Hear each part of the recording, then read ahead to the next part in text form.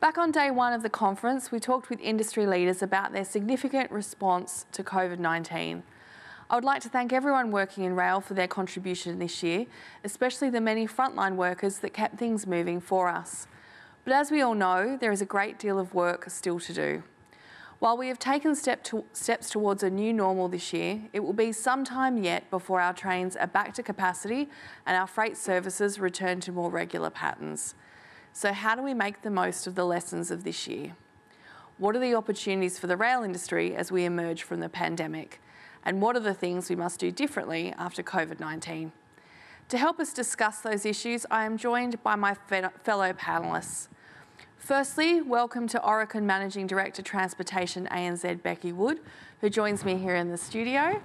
On the screen, I'd like to welcome Amy Lazala, who is the Level Crossing Engineering Manager at Metro Trains Melbourne, Mike Murdoch AO, the Chair of NEC Australia, John Fullerton, the Chair of the National Freight and Supply Chain Strategy Freight Industry Reference Panel. Welcome, everybody. Good afternoon. Hello, it's lovely to see you. Welcome, Caroline. So no pressure, but we're bringing it home after three days of intense discussion. So, you know, for everyone playing at home, we're going to keep it as peppy as we can to make sure we engage you in these final comments. In terms of where we are now, what I might do just to make it easy is to throw to each of you just to get your thoughts on where to from here. And then we'll start with some of my hard-hitting questions. So, Becky, since you are here, let's open with you. I'm happy to start. 2021, what do you think? Where to from here for all of us? I'm sure I'm not alone in really looking forward to the fact it will be 2021 rather than 2020. I mean, I really like the way that Andy Byford just closed out some of his thinking on collaboration, actually. One of the things I've thought was really, really valuable was, in particular, seeing the ability to use these digital platforms that we're now perhaps overly familiar with to really engage with colleagues, peers, customers across the whole of the globe, actually, beyond even just Australia's shores and New Zealand, and learn from them in live environments. So, you know, lessons learned is a great principle. It's a good thing to collaborate in principle, but actually doing that in real time, I think, has been a really powerful opportunity for us. And I'm really hopeful that we will take both the opportunity to keep engaging in live time and to understand from each other what we're doing, but also the principle that sharing lessons about things that haven't gone quite so well, as well as things that have gone well, is a really healthy business norm. I'm really hopeful for that. It's interesting for us at the ARA, we've been able to actually have joint staff meetings with the Rail Industry Association in the United Kingdom. And if you'd asked me 12 months ago would I ever thought that that was possible, no. It has been fantastic for our collaboration. So yeah, I can definitely see some global opportunities for us. John, I might throw to you. What are your reflections on where to from here? Well, I think the first thing, Caroline, is that the transport sector in general, and I think, you know, the rail in particular, should hold their head up high in terms of how they've dealt with this 2020 year with COVID-19, in terms of the resilience of the networks and the ability of the industry as a whole to work together across all modes to keep the freight moving, to supply, you know, all the supermarkets and keep goods flowing to people's homes, particularly when they've been locked up and restrained in how they can move around the countryside. So that, to me, is a very good sign for the future. As chair of the freight panel that looks at the National Freight and Supply Chain Strategy, I feel, you know, optimistic that on the back of, you know, been a big year for transport, that we can even make some further inroads into making sure that we, you know, use the mode that best suits the task, and we invest in those modes, in particularly rail. We've seen some big investments occurring, you know, with inland rail, with the Port Botany duplication. We've seen New South Wales and Victoria investing in their regional freight rail networks, along with the private sector such as, you know, Pacific National, SCT, Cube, investing in terminals around the countryside. So that's a very good sign. I think the trick now is to keep the momentum going, learn from those experiences with COVID-19. And I think, you know, having an integrated transport sector that uses the best mode for a particular activity is going to be the jewel, I think, that we can collectively achieve. So, you know, I think for too much of the past, we've looked at modes in isolation. And I think when you look at whether it's going to be sea, road or rail working collaboratively together to make sure we've got an integrated supply chain, will mean that each of those sectors will benefit and grow and share the appropriate proportion of the task. So I think it's been a year of learning and experiences with COVID, but I think, you know, both to stimulate the economy and to build a world-class supply chain, I think we just got to go back and make sure we implement this strategy in a timely way. Absolutely. I mean, freight has never had such a high profile, and we certainly need to maximise that. Amy, throwing to you, obviously you're there in the operational sense. What are your thoughts about what 2021 might bring? I think, you know, John's right, there's a lot of learnings that we can take forward into 2021. The one thing that I've noticed, not just in the rail environment, but in the general environment, is the discussion about data, and people are more informed. Having conversations on the street about exponential growth and areas under the curve, I think people are much more savvy about data and information and being informed. It's a bit of a security blanket, so I think we need to take that forward. But also the Sustainable Development Goals, as you know, one of my favourite topics, but that is now at the forefront of a lot of discussions, and it has been mentioned obviously in the last 3 days, and it's in the Value of Rail report, and it's something which is becoming much more part of the general rhetoric. I think we need to take that into 2021.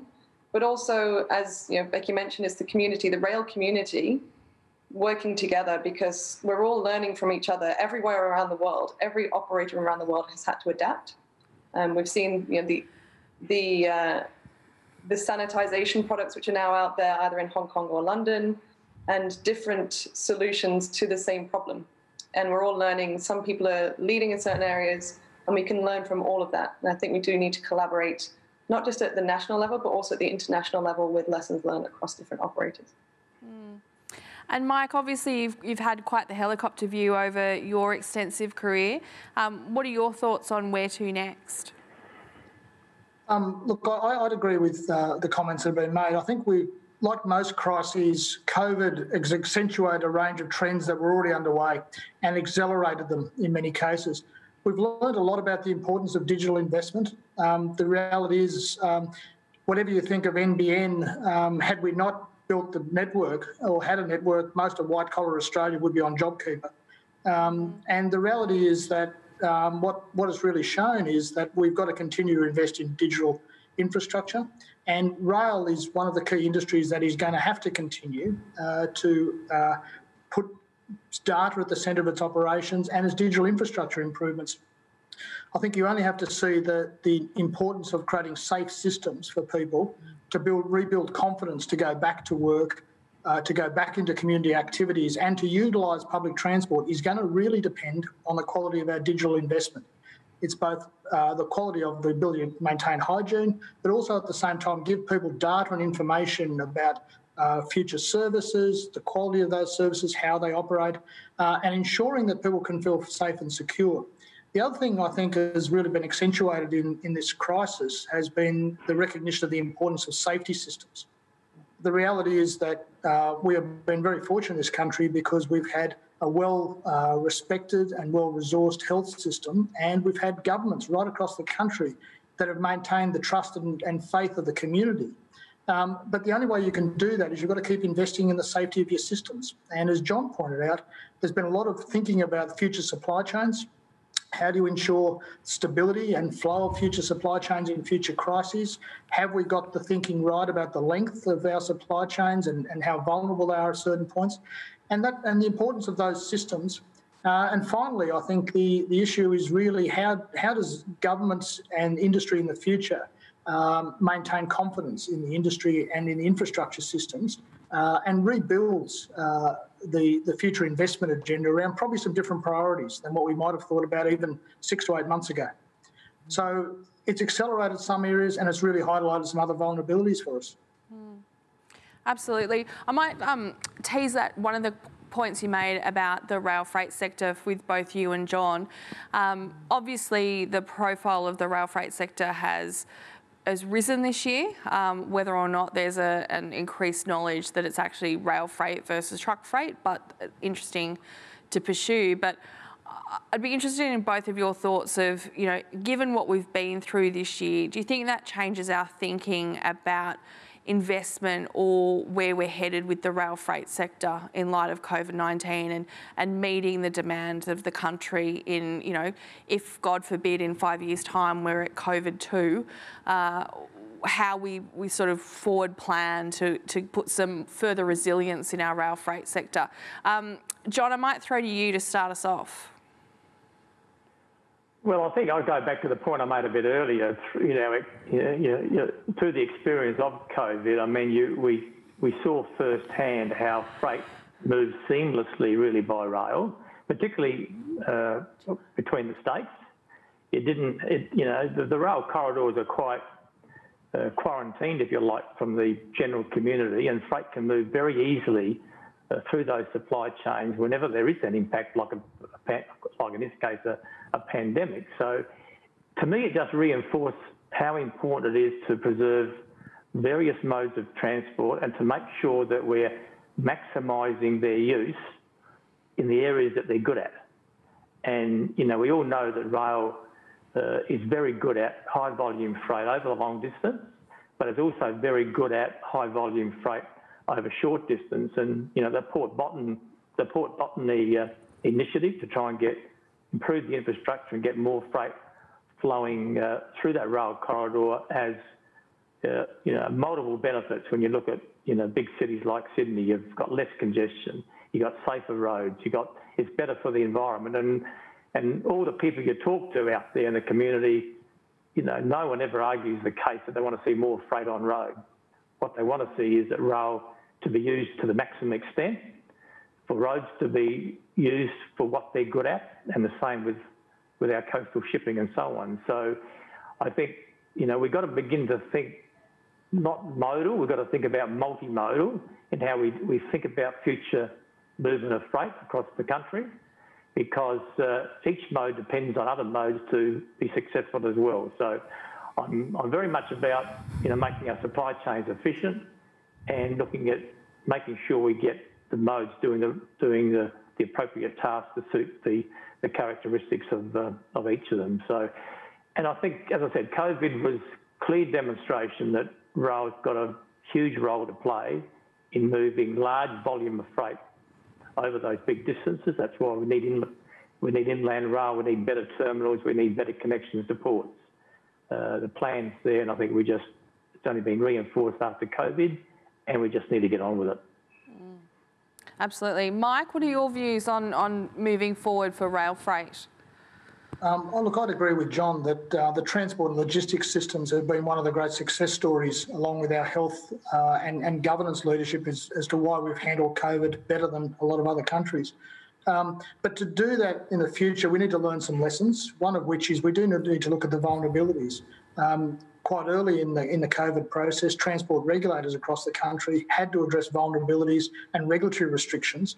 We need to look at those. We're going to have to go back and look at the vulnerabilities around things like our terminals, our logistics planning, making sure that the rail system and the road system are efficient through investment. And also, if you think about it, I think we need to go back and look at the energy picture as well, because had COVID been accompanied by disruption to our fuel supplies, for instance, we would have been in a very difficult situation given the way our supply chain is designed and laid out at the moment. So, we've got to plan for some of those future scenarios. I remember during my long time in government, every time we did reviews of future national security risks, we'd work our way through long, extensive lists. And when we got to pandemic, we'd all look at each other and say, yep, pandemic, that would be terrible. And we moved on. We didn't pay enough attention to it in the transport and logistics sector. We now have. And we've got to learn the lessons out of this around how we do our future investment task, how we design our regulatory systems to make sure that we don't face impediments. And also, I think there will need to be a look, and it's already happening with some of the major retailers and logistics firms, how they've actually planned to design their supply chain systems to overcome things such as were we to have an energy blockage. So I think those lessons are important. And similarly, as I said earlier, I think that this will be the catalyst for a big lift in digital investment. We've seen what we can do. We've all surprised ourselves how well we can operate in a digital world.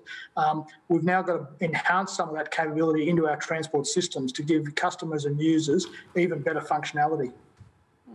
Absolutely. Becky?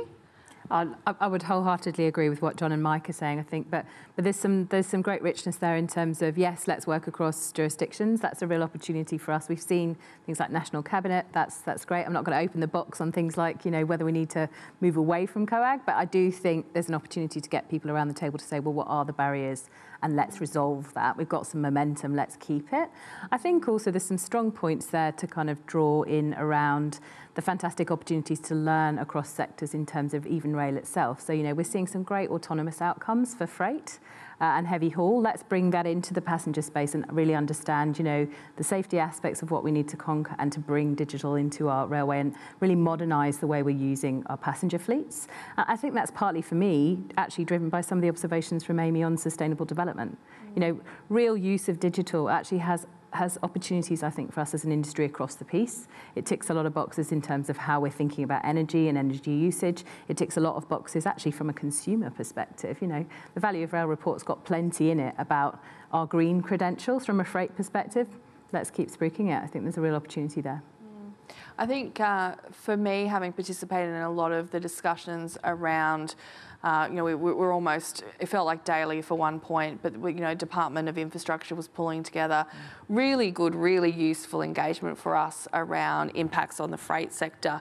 And I think the one thing that I would want to see out of this is that before we move on to the next thing, or, you know, before the department disbands all their COVID groups or whatever we get to next year, that we actually take the time to pause and go, okay, well, what worked, what didn't? And I think certainly from a freight perspective, the joys of federation and, you know, all of the challenges that has thrown up this year has been very interesting.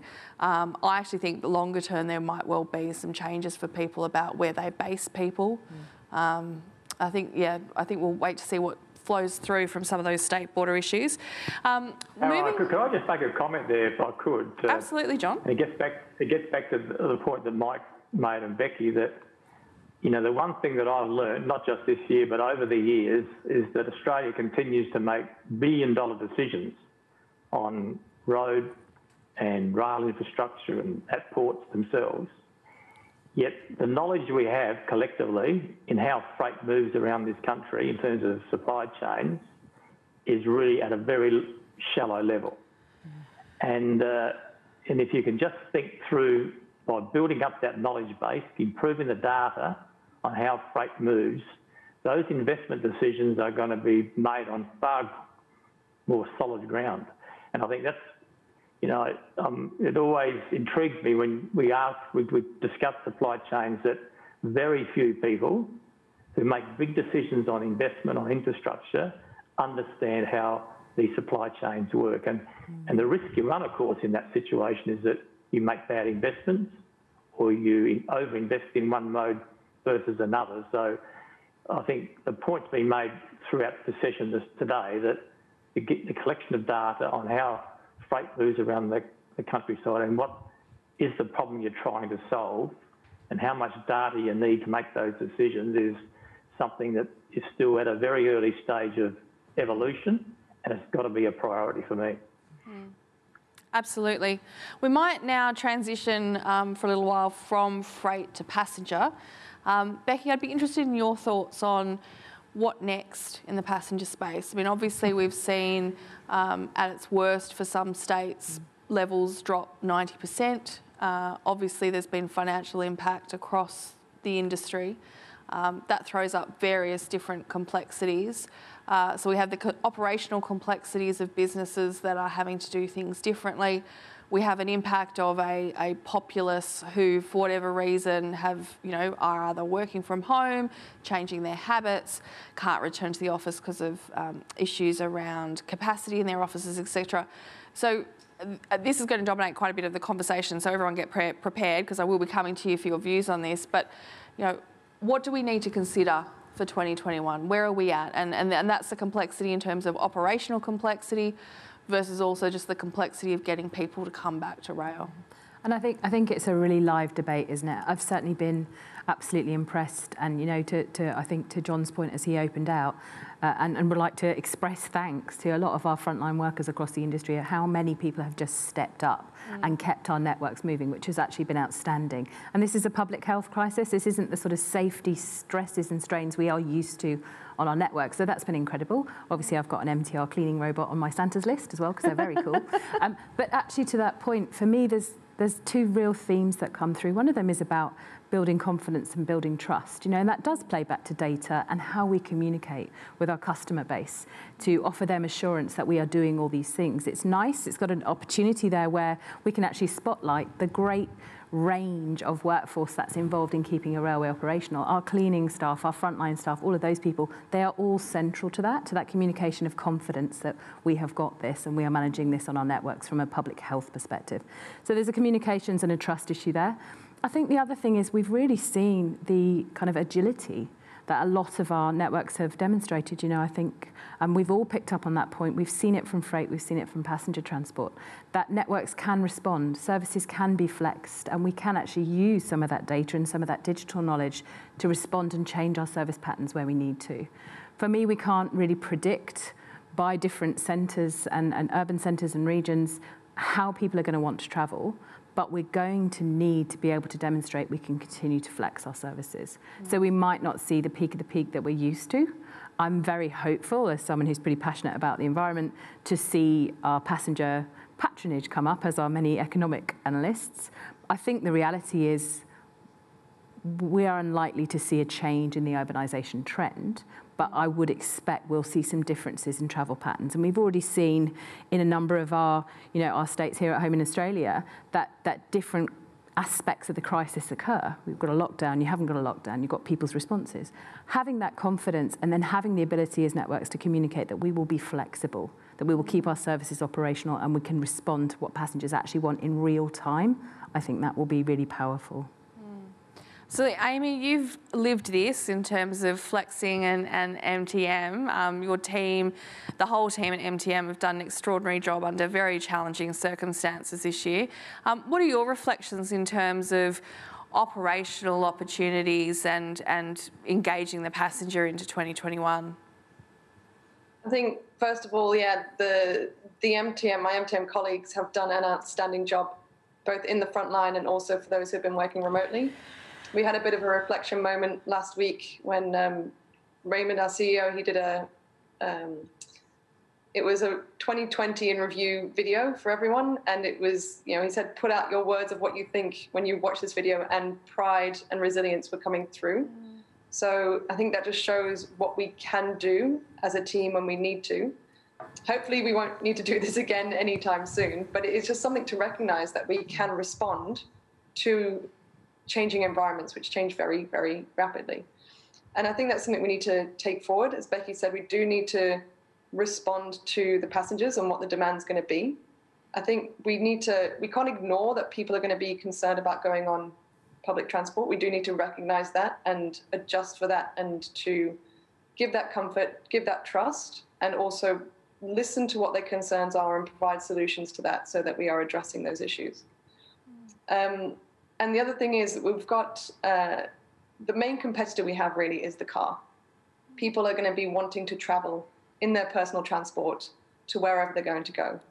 So there's one issue with that, is that we still have road capacity. We're still going to get congestion. So we do know that at some point that will tip people back into public transport, and we need to be ready for that, and we need to be addressing those concerns. But also acknowledge that people are going to have also different working patterns. So we may not get the same people that were traveling before for the same amount of time, but then there will also be opportunities for others who previously weren't interested in public transport because it was too full or wasn't the right time, that they will then be joining. So we need to probably look at not attracting the same people back for the same amount of time, but who else can we attract to public transport, and make sure that we are addressing the concerns of the general public for using a public space. We see that in many other different forums, and public transport is no different. If we want to be holding a number of strangers together in a confined space, we need to be considering the concerns associated with that and addressing them accordingly. Absolutely. Mike, obviously, one of the challenges with the changing in demographics and the decline in the numbers at the moment is the fact that as an industry, we have around $155 billion worth of investment scheduled over the next 15 years. And I've noticed from some of the commentary in the United Kingdom, there's already a bit of a, industry putting the message out of, yes, numbers are a bit low right now, but let's keep up our investment. I guess it's a two-pronged question for you. I mean, do you see this decline in passenger numbers as a risk to this investment for the future? And what would your observations be about, as an industry, this growth that we're still planning over the next 15 years? Look, I think we've got to continue to plan for the growth. The reality is that what we've seen, particularly over the last 15 years in Australia around public transport and heavy and light rail in particular, is that they've been reshaping cities to be much more environmentally sustainable and also to create the sort of work environment for a services economy which it needs. Even if you projected the Australian population to grow much, much slower than what it has, the reality is we have global cities that are going to need to continue to improve the efficiency of their public transport systems. So I think the investment will continue to be critical because Amy's point's absolutely right. We can't have a situation where we're reliant on fixed road infrastructure to move the volumes of people we are. And also we're going to need to rethink our investment patterns somewhat. We're already seeing the way changing work behaviour over the COVID period has seen that the cross-city flows and local transport flows have become much more important as work patterns have changed. So we're going to need to rethink some of that, and some of the radial investment patterns that we've had in the past around our rail networks will need to be rethought. But just as importantly, we've got to, coming back to the point that Amy made around future investment, we're going to need to look to a rail system that is going to need to match passenger needs. It's going to need to be more contactless. It's going to need to provide a safe environment that people are happy to operate within the public transport envelope. And it's going to need to use data to give them a much improved passenger experience, which minimises their time of delays and waiting. And if you have a look at what the aviation industry is doing at the moment, they are investing heavily in digital technology, despite the fact that aviation remains heavily impacted by COVID, on what they're calling contactless curb-to-gate systems. Using digital technologies to effectively facilitate people's access through terminals. And really, from the moment that people wake up planning a trip, they've got digital data available to them about service frequency, the loads on those services, and the time involved on getting access to those services. What COVID has done is accentuate and accelerate, as I said earlier, our shift to digital services. The whole community has pretty much moved into a whole digital environment much more quickly than we imagined. And the rail industry is going to have to start making those digital investments faster than what we had thought. And we're going to have to become much more passenger-driven around our data systems. And, the work that a number of public transport operators around Australia have already been doing, I think, is leading the way. But as we saw from the video a little bit earlier, we're going to need to do more of that in both in hygiene and safe environments, but also passenger information, which will give them a much, as I said, contactless. And as we're now seeing, virtually all of our building access is going contactless. Trains, planes, all of our systems are going to need to do more of that, using digital recognition technology to basically enable people to move through systems without having to take out cash or a card, enabling people to get information on passenger services that may not operate to the sort of fixed schedule we've had in the past, which may more be geared towards the sorts of demand patterns that move as to what we've been used to in the past. So those sorts of things, that digital technology will give us much more capacity to do that and schedule services quite differently to meet different demands of our communities. Absolutely. I mean, from a practical perspective, Amy, I'll start with you. I mean, what do you think this will mean in terms of both, carriage design, line design, operational design, to meet the needs of reassurance of the passenger, but also in a practical sense to factor in some of these changes we're making as a result of COVID? Yeah, I think there's definitely going to be some form of impact in the products and the assets that we put out there. You mentioned for train design, we don't want to go back to where we had 6 people rooms on every carriage, because we've come a long way from that, and it provides a much safer and brighter environment within the carriage, and it gives a high capacity. But at the same time, we then need to bring the benefits of those closed compartments to the current designs, whether that's looking at the air filtration systems, whether that's looking at having, using data, as Mike said, to allow people to stand in the right area of the train, depending on density. I think there's going to be a huge amount of technology that we see come to market to address these issues. And that will be both for on the rolling stock and also at the stations. There's some technology which is looking at how people are queuing while waiting for the trains, which is coming to market. There is technology about how to sanitize an individual as they get onto a train coming to market. There's a lot of innovation out there which will address each stage of the journey for the passengers. And we just need to be prepared for that technology to come to our networks. And we need to have the systems and processes set up to accept that technology and not wait for it to be 10 years in service before we can bring it to rail. And I think we are going to have to adapt how we work so that we can get more agile and get more tech savvy and get more futuristic, as it were, so that we can address the concerns of the passengers. And I think that's something that the whole industry needs to work on together. Absolutely, and the ARA launched its innovation and technology paper that was prepared by LEK, which did show that we weren't world leaders at the adoption of innovation. So I guess that's a polite way of putting it. Becky, do you have any thoughts that you want to share on that adoption of innovation and design and where we move to now with the passenger rail network?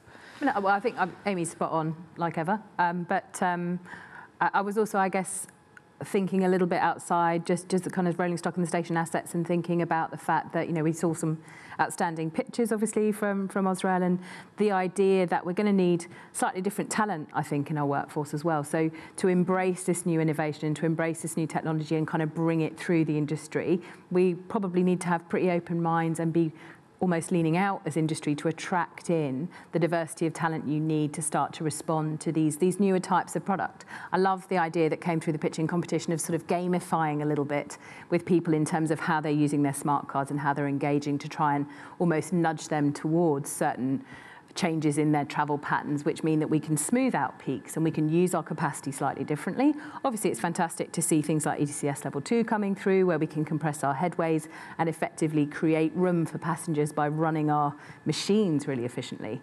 But then there's also the fact that we're going to need to invite these fantastic, diverse thinkers into our industry to make sure that we can keep up. I think, again, it's an opportunity, but it's also something I think if we have front of mind that we need to be really reaching out and across and bringing in people from all sorts of professions and backgrounds to help us with it, it's a good way to start.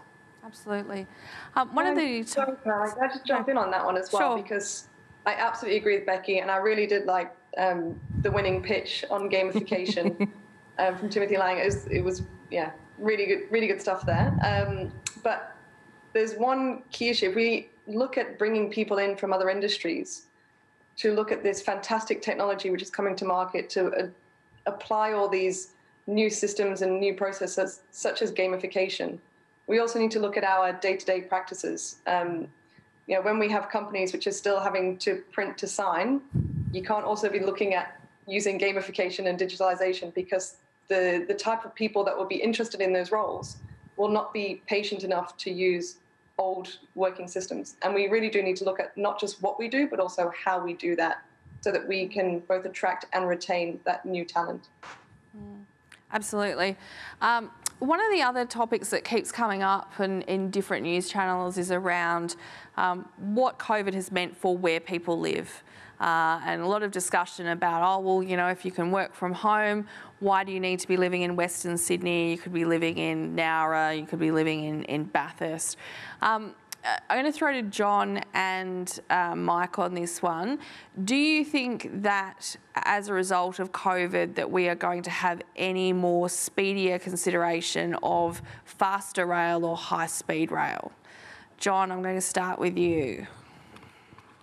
I know that's a controversial one. I wasn't going to use that word, but look, I mean, I think my view about it, and I think we've already seen what's happening, is that people, I tend to see the priority really is those people who live in regional areas want to live in those areas but get into places of work, whether that be the adjacent or the nearest capital city, as the priority for me. And, you know, in my experience, even at ARTC, we saw over the last probably 4 or 5 years the increased numbers of people who wanted to travel from the Southern Highlands south of Sydney into Sydney, and of course there's passenger trains that operate on the ARTC network, and they'd operate into Campbelltown and then get onto the commuter trains. But so I can see that trend increasing. It's no different whether you live at Bendigo or Ballarat, and the investment that the Victorian government have made on the higher, faster trains down there. The announcement around Geelong and getting a speedier service from Geelong to Melbourne, I think they're the priority areas for higher passenger speeds and shorter transit times. And if you combine that with what I think Amy touched on a bit earlier, getting the technology on board those trains that allow people to start work the time they get on them, is where I think the focus is. I'm also of a mind that if you were going to have intercapital very fast trains, that the Canberra to Sydney makes a logical first step in that regard. So it's more about, you know, people living in and wishing to live in those regional communities adjacent to those capital cities that want to get into those cities in a far more timely way, where the priority is, and I think that's inevitable. I think we're beginning to see it, and it's only going to happen to a greater extent. Mike, I'm sure this has been an issue that has been quite the topic of conversations during your time at the department. What do you make of the impact of COVID and where we go to on faster rail and high-speed rail?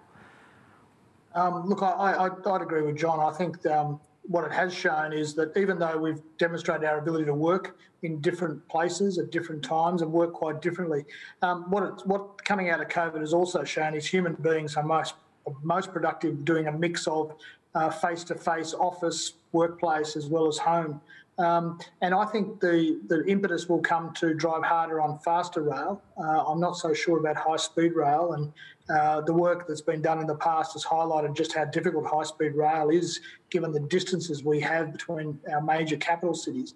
But faster rail between some of the regional locations and the capital cities, and also faster rail to our middle and outer suburban areas is the critical issue.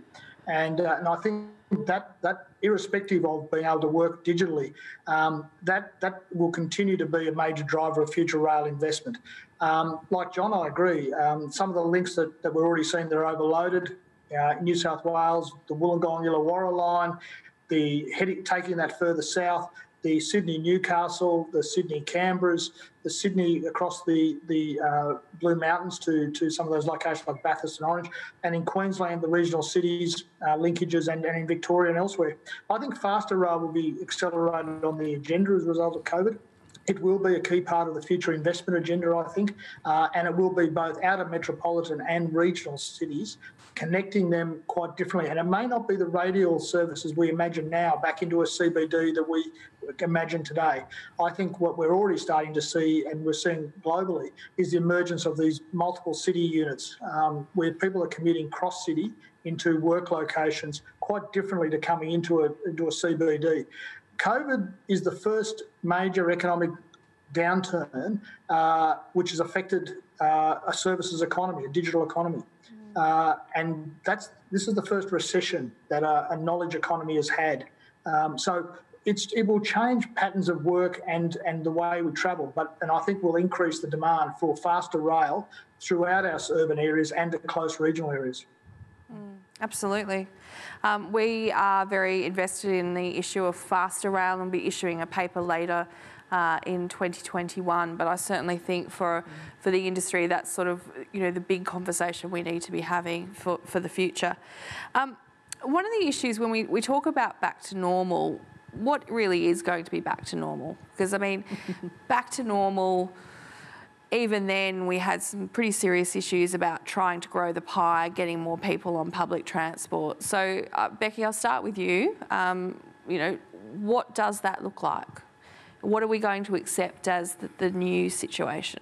I don't know if it's naughty to say. I'm not sure we'll be back to something. I think there's definitely a next normal beginning to emerge in Australia and New Zealand, and I feel really lucky for that. I think that's a great credit to a lot of people being very smart about the way the crisis has been handled to date.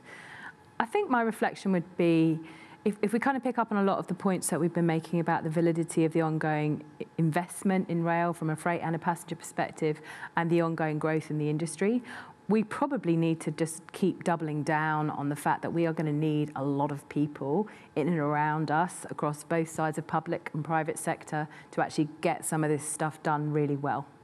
And, you know, there's an opportunity here in terms of moving towards that next normal, I hope, where we can address some of the employment challenges that we've got. We've got an economic set of pressures that we're all very mindful of, and I'm mindful that the individual experience of 2020 will be very different across many people's lives. So we've still got a great big job to do.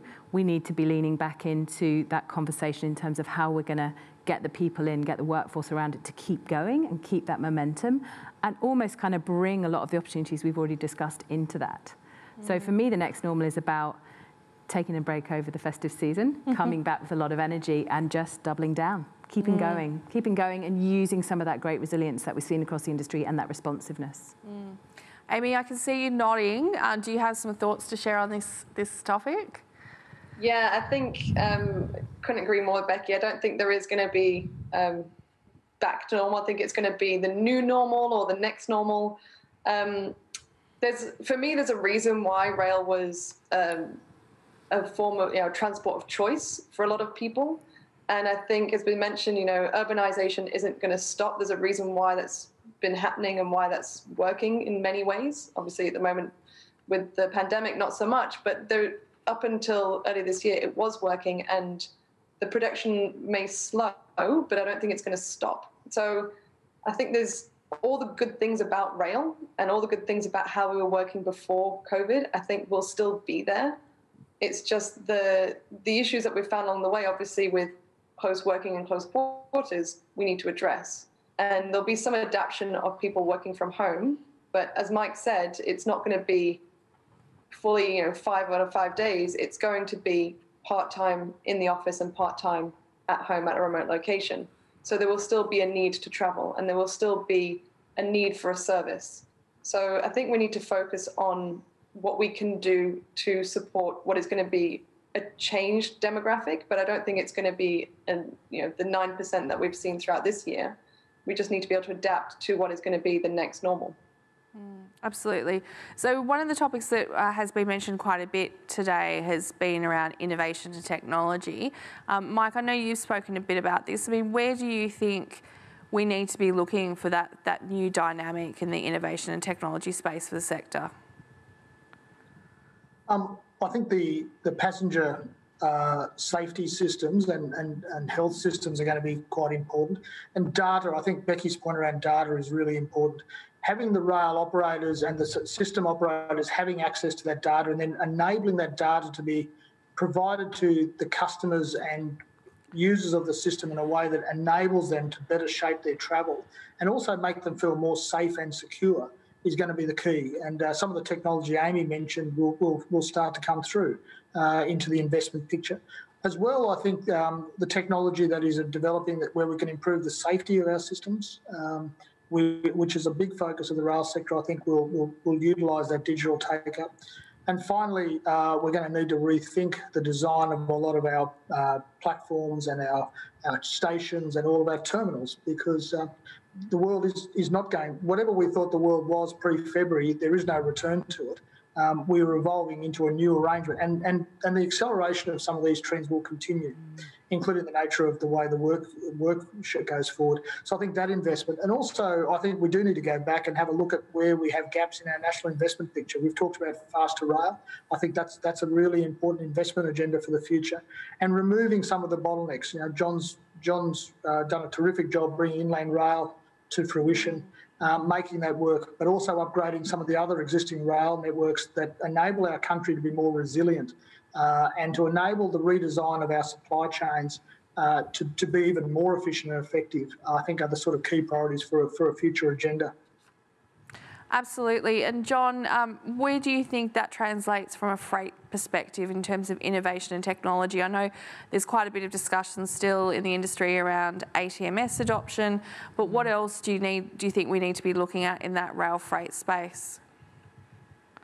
Well, I think, yeah, I agree. A lot of the comments I fully agree with. I think that you can look at the technology and of course, ARTC has now commissioned ATMS on part of their corridor, and they're looking at a broader rollout. That's a critical piece of what I call operational technology that will be built on in terms of its geographical deployment as well as its features. And I think that's a great initiative that has now started.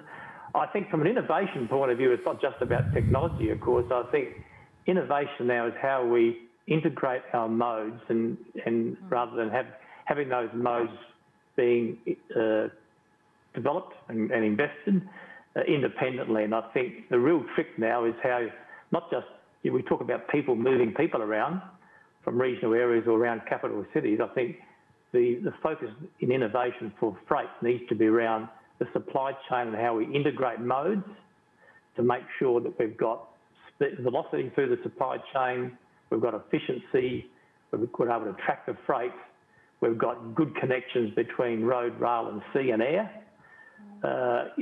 Growing a country, I think that's where the innovation needs to be. And I think we've got some really good examples of where that is being deployed now. We've got Moorebank, which was a government private sector initiative with Cube now leading that charge. We've had companies like SCT and Pacific National likewise building terminals to be at the location where they can put rail next to the road, next to where the product is generated, and able to move that around the supply chain. So innovation is not just technology; it's about how you work smarter, and it's also about innovative regulation that government's responsible for, and how you regulate these industries to ensure that they're not burdens. They promote more efficiency, more productivity. So everyone's got a part to play, private sector, governments, on how we can develop those future transport supply chains to be efficient, effective, and meet the need of our customers. Absolutely. Conscious of time, I wanted to give everyone the opportunity to reflect on this year and think towards the future and 2021 and beyond. If you had a crystal ball, or if you could do whatever you wanted, I suppose if I said, what were the top 3 things you would love to see the rail sector adopt as a result of these changes, or just more broadly, where would you get to? So Amy, I know this is a big question, but I'll start with you, because I always love how excited and inspirational you are about all the ideas for the sector. What would you like to see happening as a result and moving into 2021? Thanks, Caroline. I do get very excited about the rail sector. Because I think it's a blessing now. But rail has a lot to give to the community and to the development going forward. We're 5 years into the Sustainable Development Goals, or Agenda 2030. We've got 10 years to go. There's so many questions that need answering and so many solutions that are needed, which rail can provide. And, hats off to the ARA. I know there's a lot of work being done to lobby for rail and to provide those answers. And I think now going into 2021, when one of our chief competitors, the aerospace industry, is suffering a little bit, is a good opportunity to have that decision point of where do we invest in rail or in air. But also to look at how we operate as a rail industry, to look at things such as circular economy, to look at new technology systems, the adoption of data, and not just data for data's sake, but actually data for information, whether that's information for the passengers or operational efficiencies, balancing the increased demand of freight and passengers. And then also just to look at the needs for our passengers. I think just working more with that, with the community to understand what the needs are, and what the potential blockers are for people to use our systems, whether it's freight or passengers. I think there's a lot that we can learn from 2020 and going into 2021, but also I think there's a lot that I've learned from being at home for the last 9 months and starting a new role in the last 9 months and not meeting my team face to face, but actually managing to get up to speed and to still deliver. There's been a bit of a slowdown and not traveling across the country so much, which has, there's a negative parts, but there's also the positives, because my carbon footprint is a lot less this year.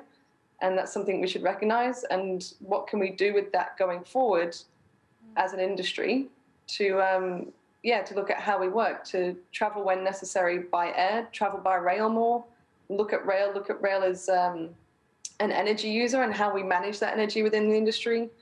There's a number of points where we can hit on the sustainable development aspect as an industry, but also as how we work and how we function, and then how we support the passengers as well. Sorry, I went off on a bit of a tangent there, Caroline. Sorry. No, I think it's a great tangent, and I'm just sitting here thinking, when I think about how much I used to fly, footprints are certainly significantly less. And I guess that's the question for the future as to, well, what does that mean? And I've already had discussions in our team about, well, what meetings do you go to? What meetings do you not go to? What does that mean? And how do you travel? So, I certainly think that's something big picture for all of us into 2021. John, I'll pass to you. What do you think we should be focused on from 2021 and beyond? Obviously, data is front and centre, but what else should we be considering in the mix? Look, I just think is to continue the work that has started, with some of these big projects, but making sure we take a supply chain view. I always think it's so important now that even the department in Canberra should be called the Department of Transport, Infrastructure and Logistics, because I think getting the logistics understood and agreed what we need to be achieving long term as part of our strategy then ultimately drives how we then invest in infrastructure and in transport systems. So, I see, and I think that's a real opportunity for rail, because I think it will only demonstrate how important rail will be to key elements of the supply chain in reducing congestion on roads, making roads safer, being better for the environment. But you're best off arguing it from a point of view of supply chain efficiency then, trying to, just continue to announce the benefits of rail as a standalone mode. So I think, rail's in a good space. It's got, customers, governments want to invest more in rail to get more freight moving by rail. But I think we've just got to try to, discover the purpose around what we want to try and achieve in those supply chains. So that's key. Along with that, technology, is a given anyway. I think whatever industry you're in now, you've just got to embrace technology and grasp it when it comes along to work at how you should apply it to your particular area. But I just think that rail's got a huge opportunity, particularly on the east coast of Australia, that has been underdone in terms of freight rail for a long, long time, in looking at not just looking beyond inland rail, looking at all those regional connections, the development of, multimodal open access terminals in these capital cities, is the real opportunity rail has got to play a far bigger role. Absolutely. Mike, your perspective? Look, I think we should step back and look at what worked well and what didn't through COVID and reflect on the last decade of rail investment and systems. The thing that has got Australia through to this point so much better in a lot of places really comes down to the quality of leadership and people. And I think the rail sector, as well as thinking about future investment and technology, all the things we've discussed today, if there's a couple of things I'd be highlighting is look at our people, look at our skill levels, look at who we're bringing through into the industry and start to set the industry up for the next generation. I think they're the crucial things that the rail industry leadership should be focusing on. We need to step back and say, look, ultimately, Australia has coped with COVID because of the skills of the people and the leadership and the way our community works together. Are we investing in the right skills for the next generation and bringing the right skill mix forward for the future? So I think it's all about people at the end of the day, and attracting the people who've got probably different skills to what we've had, those of us who've worked in the industry before. And that's not such a bad thing. There'll be different skills, but making sure they've got the right approaches to safety and systems thinking and bringing the best of technology. And importantly, understanding that this is a people business. And to be in a people business, you've got to have good people. Absolutely, and something for me to consider as previously CEO of the Airports Association. It's really interesting being here in the rail sector about, obviously there are a lot of people in the aviation sector who are now without employment. How do we bring some of those people into the rail sector? And it's unfortunately not as easy as it looks or you might think. So how do we as the ARA help to support that and the next generation for these, decade-long investments? Becky, your thoughts? Couldn't agree more with the comments that have been made, and I absolutely love what Mike's saying about people. I think it really actually is about getting it right, about people, about the diversity we need in our workforce in terms of thought, background, reflecting what community actually needs. If we can get that right, we'll really be moving ourselves forward with pace. I think the only other thing I'd observe is we talk a lot about collaboration, and we have seen some brilliant collaboration this year, particularly internationally across jurisdictions, but even just across different parts of our sectors within state. We've got to keep doing that, but I would even maybe harden it and say we also need to think about harmonising. We've really got to crack on with the agenda around harmonising our standards, about being consistent. If we're going to move forward with pace on innovation, let's get that done, and actually probably bringing those diverse thinkers in is going to help us do that. That kind of growth mindset, that open-mindedness, it's really going to help us move forward. Absolutely. So, conscious of time, I'm now going to throw to each of you for either your final thought or top lesson from 2020. Becky's laughing, so I'll give her a chance for a second. Amy, final thought or best lesson from 2020? I think final thought, and this isn't just for 2020, this is something that's been in the forefront of my mind for a few years now, is that rail is fantastic, and we have a real opportunity here while we're at a decision point around the world for what is next, what is 2021, what is the next 5 years. We need to be there in the forefront of people's minds to be that decision, because we do have a lot to offer for the changing growth of the nations, for the changing work patterns, and the changing focus on sustainable development.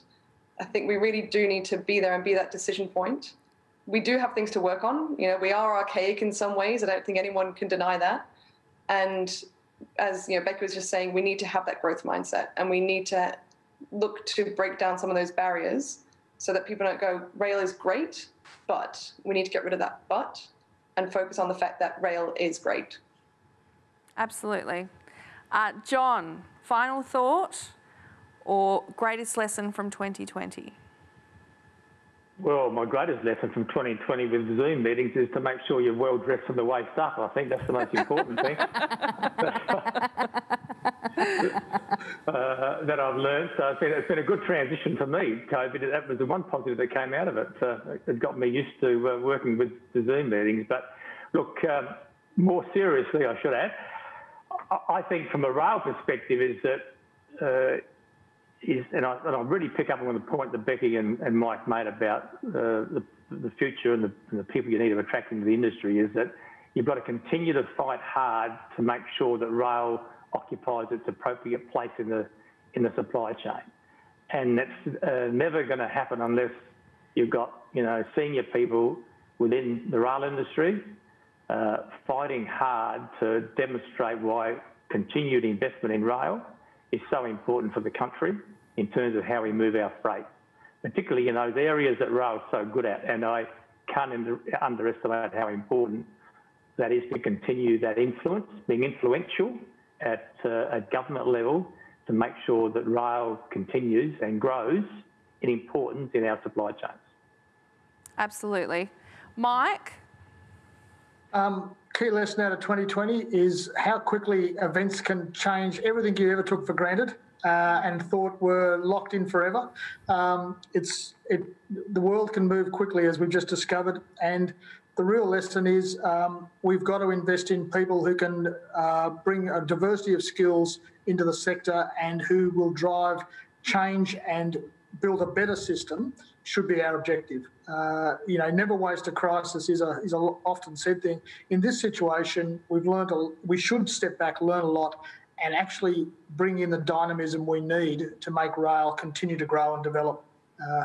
Because you can't take what we've got now as ever being locked in. Absolutely. Yeah. Certainly evolving. Becky, to bring us home. Oh, no pressure. I think for me, actually, on a personal level, it's really about using some of the tools that we've got better at. I suspect John's probably better than I am at Zoom. I don't love Teams yet, but using some of those tools to kind of take some of that pressure off. We've talked about our carbon footprint. We've talked about the fact we don't want to maybe fly around quite as much as we used to. Give yourself a bit of headspace. We've got plenty to do.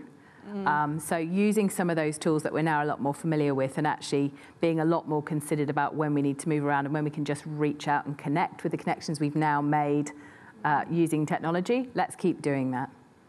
Because, we'll get a lot more done, we'll be even more productive, and we'll also just give ourselves a little bit of space to recover. It's been a hard year. It has. I certainly think everyone needs a very well-deserved break over the festive season. I just want to say a huge thank you to my panel. It's been a great discussion. Thank you for being here for our final Up Sticks part of AusRAIL. It's been much appreciated. I've actually taken lots of notes here for things that I want to follow up for the ARA into the new year. So I will be in touch with all of you for some of these great ideas. But thank you so much for participating in this panel. We really appreciate it. And I should probably just speak for the whole panel to say, well done, Caroline. You've carried these days. Well done, ARA. You've done it virtually, and I think the industry really appreciates it. Thank you. The team has worked very hard. So yes, thank you very much.